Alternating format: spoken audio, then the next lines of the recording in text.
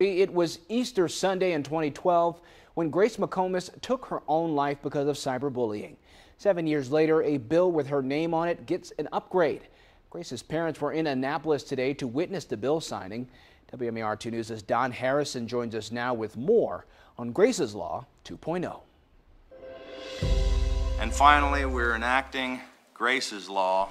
That is Governor Larry Hogan before he signed 195 bills into law. One of them is Grace's Law 2.0. The law was named after Grace McComas, a 15-year-old that committed suicide after constant online harassment. Grace's parents, Chris and Dave McComas, were on hand for the bill signing. Grace's mother recounts how vicious the online bullying was for her daughter. I hate you. I hope you see this and cry yourself to sleep and then kill yourself. There is no changing the past, but this can change the future for other families. This will protect future children from the types of things that we couldn't protect her from. We've kind of democratized content, so now everybody has the power in their own hands, and there's no more, you don't have an editor behind you, and people can say whatever they want to a wide audience, and something has got to control that.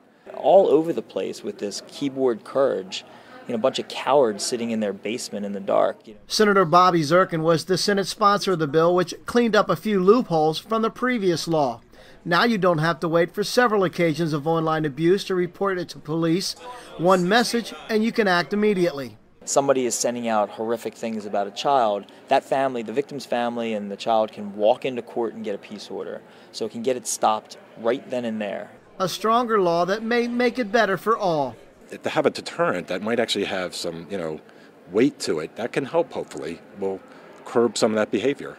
That it matters how you act in public life. It matters what you say to people and what your words are. In Annapolis, Don Harrison, WMAR 2 News.